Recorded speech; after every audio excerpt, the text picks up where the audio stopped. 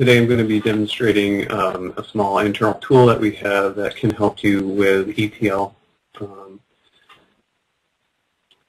begin, you need to connect to a database. This one currently supports Postgres, Oracle, and MySQL. I have a small sample database on one of our servers.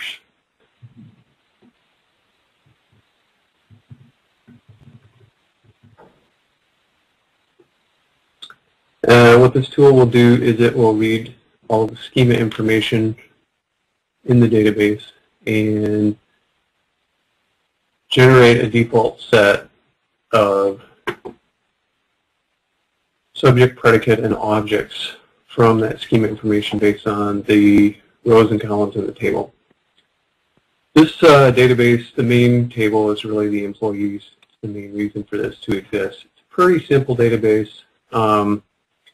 Can demonstrate a few of the features, and I'll go over some things that are in the UI that you wouldn't need for this database, but other databases may have the requirements.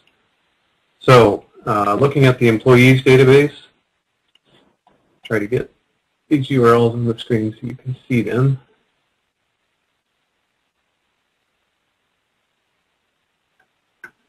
So typically what this tries to do is generate a subject with a row namespace, then the table name, and a key that would be a primary key or at least a unique key for the URL for the subject. The predicates represent the column names, somewhat modified to make good URLs, and they're always in the namespace rel, which is short for relation. The objects show you basically what table and what column name they're coming out of, and then also give the type if good type information is available in the schema. So that's roughly the beginnings of the extract portion of what you would do. Now, it takes into account the foreign key relationships or any other joins mentioned in the schema. So, for example, there's a small salaries table, which in this case has a primary key of both a employee number and a date at which a certain salary became active, a salary amount, which in this case they had it as an integer, and an end date. So again, in this case, what it tries to do is come up with a row that has a unique key for each item in the database, the salaries table, and then it takes the two primary keys and makes them into a unique URI. In this case, the predicates are again just the column names of the table, and this relates to the employee. As you can see, this is a URI for the employee number. It's the primary key in the employee table.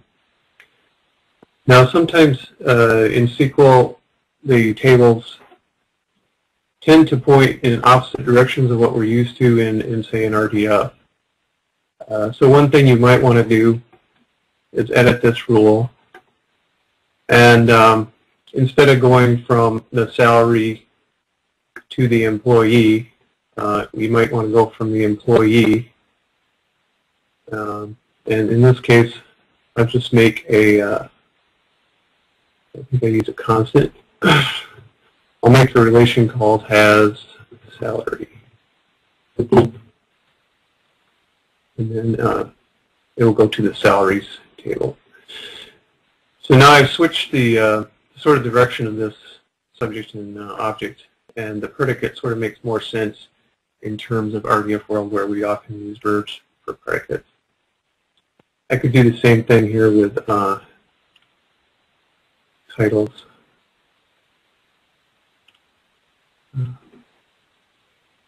So you can use the namespaces in here.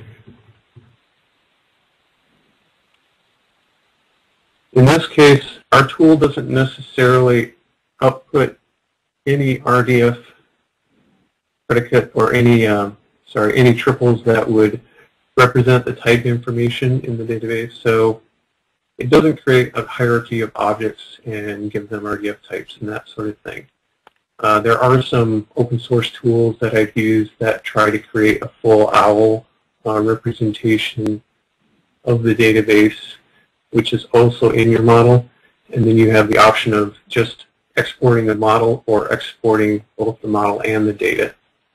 This particular tool mostly works on the data. All of the data is driven from what data is in the rows and partially from the schema information.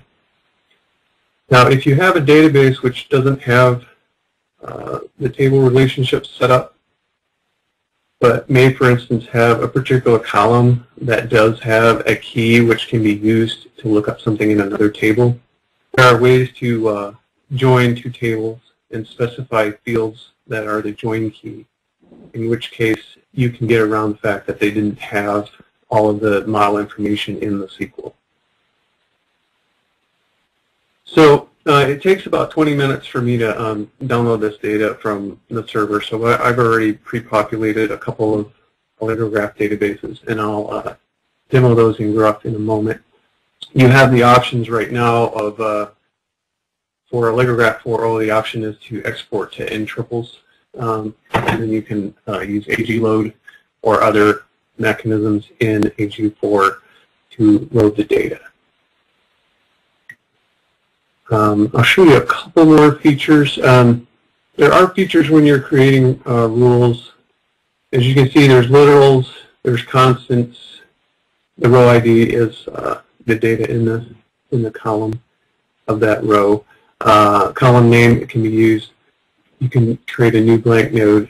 This is just useful for putting the graph information, and you also can select any of those in the graph column.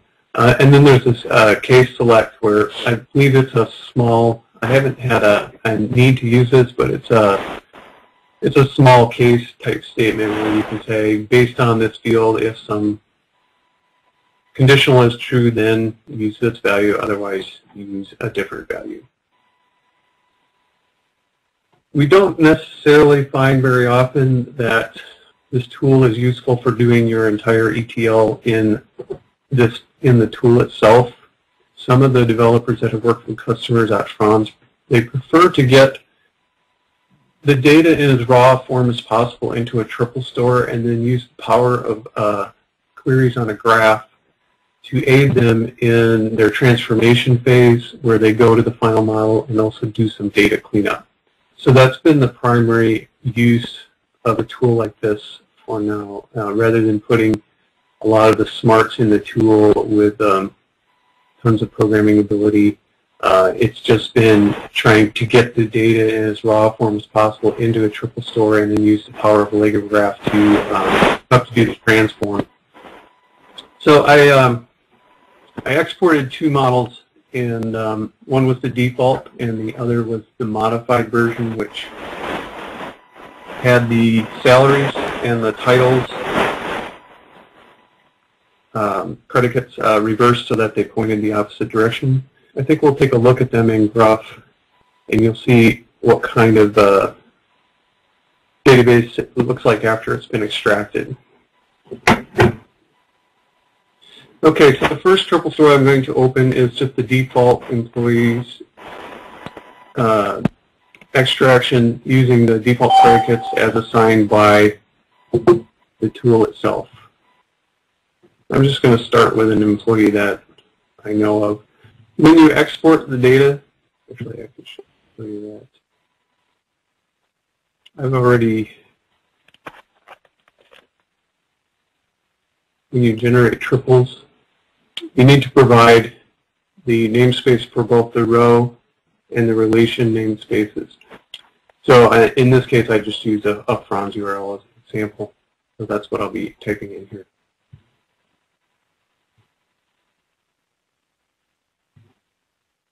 So if you recall, the employees were the table name plus the employee number. I believe there's a 10,001.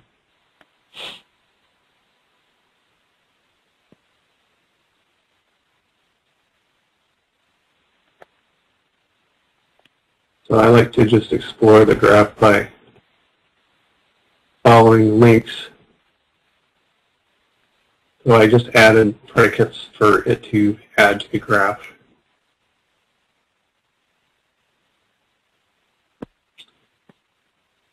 So for this example, you can see that the relationship from the salaries points to the employee, through the employee number, which is a little bit unnatural, but there are several salaries that are related with this employee. This is I don't know exactly why dates that are encoded by AllegroGraph are displayed this way as opposed to they're formatted, but the date information, the first name, last name is all available here, birth date and hire date. This employee doesn't look to be assigned to any particular title at the moment. So what I'll do is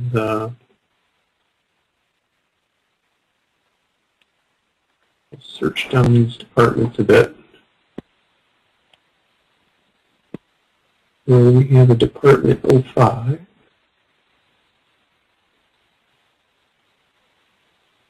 See if I remember.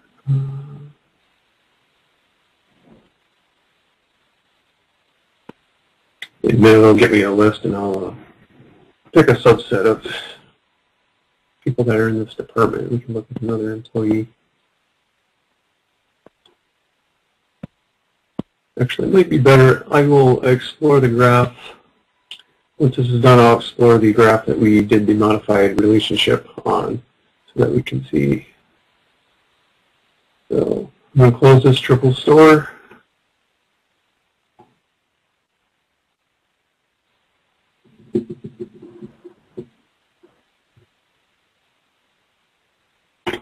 My apologies for that.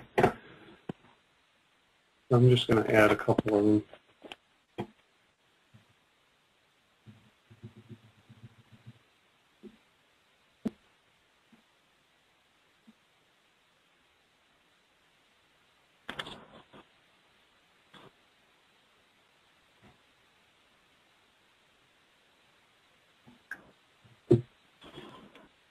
All right, and then we will select current predicates.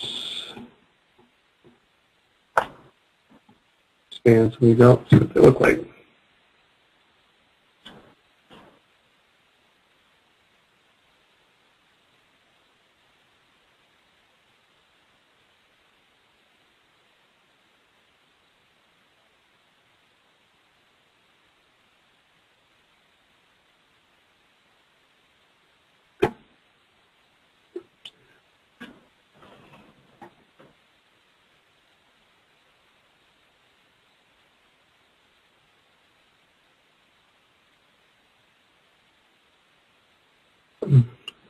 For somebody who may have had a this is a has title relationship. So as you can see, we now have the salaries and the title going from the employee to the other rows in the other tables, which may make a little more sense in the RDF world. I'm just going to add some more and expand out the title a bit.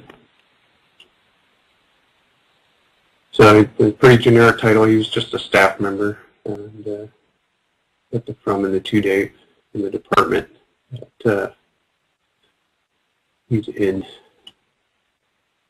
So that's the basic direct from SQL, focusing on just extraction of the data and the relationships between them, with just a couple of modifications on some of the predicates and the directions that they would go from subject to object versus the other way around.